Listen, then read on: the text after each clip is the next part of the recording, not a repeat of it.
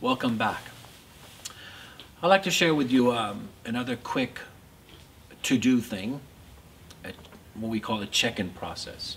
And I do this often with the students where I ask them to check in, and I ask myself that to check in. And what that means is the three questions that I ask myself.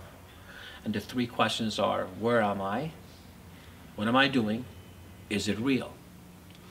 And I want to kind of check in with myself periodically during the classes even, before I step in. And I kind of challenge you to think about, do the check-in while we bow. Maybe that could be one of the reasons we bow. So it's a physical gesture to think, hey, where am I? What am I doing? Is it real? Instead of just a physical sensation, oh, I'm just trying to do this. But to be mindful of the simple bow and ask ourselves that. So when you walk into the studio, you're saying, hey, where am I? I'm in a karate school now. What am I doing? I'm walking in to get ready to train. Is it real?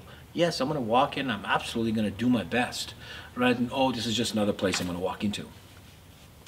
The check-in has worked tremendous with me with younger kids, even my own kids, especially kids who have bad temper, or they don't think before they say anything, or they're being rude.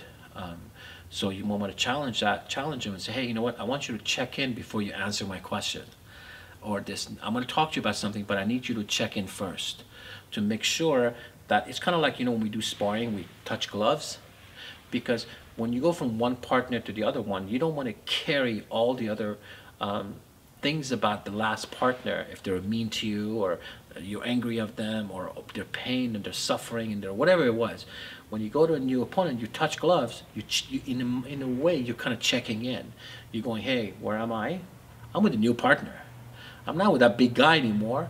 I'm with a smaller, gentleman that happens to be my partner. So I'm not gonna go back be mean to him because the other guy was mean to me. You kind of see what we're getting at. So the concept of check-in is really important to remind ourselves to be in the moment and be mindful of what we're doing.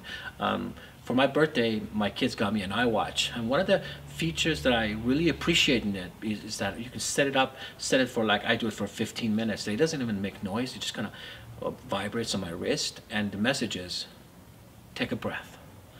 Be aware of your breathing, right? And I'm telling you, that has made a huge difference. That even when I'm teaching sometimes, that reminds me, like, hey, know where you are, like know exactly who you're teaching and what we're doing here. This is not about ego. This is not, don't make somebody an offender in a class of 20 because one of them is rude. Don't take the whole class pay for it, right? So remember where you at, where am I, what am I doing, what's my purpose of being here, and is it real? Am I really doing absolutely my best in doing whatever I'm doing? So I highly recommend you to work on this process called the check-in, which is, again, where am I? What am I doing? And is it real?